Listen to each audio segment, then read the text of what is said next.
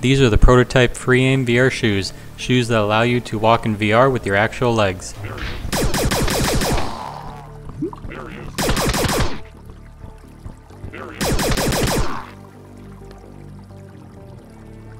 You may be wondering how long it takes to get used to the VR shoes. We need to do more user testing, but so far we found that most people pick them up pretty quick. So let's just say 10 or 20 minutes.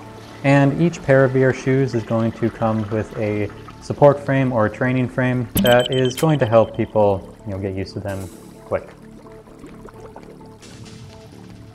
If you have a question or comment, leave it below and I'll try to get to it in a future video.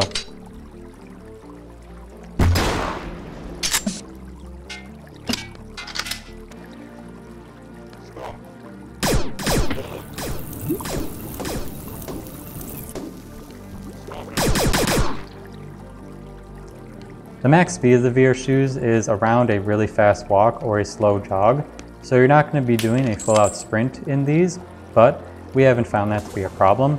And in the software, we're going to provide a way for you to scale the speed that your character moves in-game.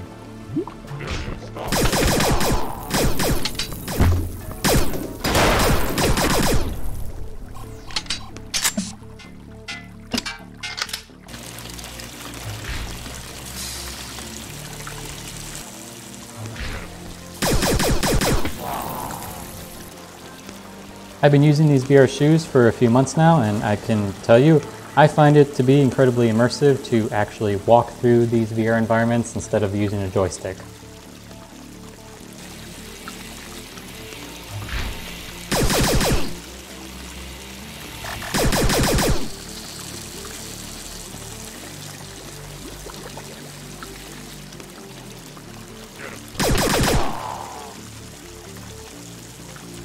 If you liked the video and want to see more, remember to like and subscribe.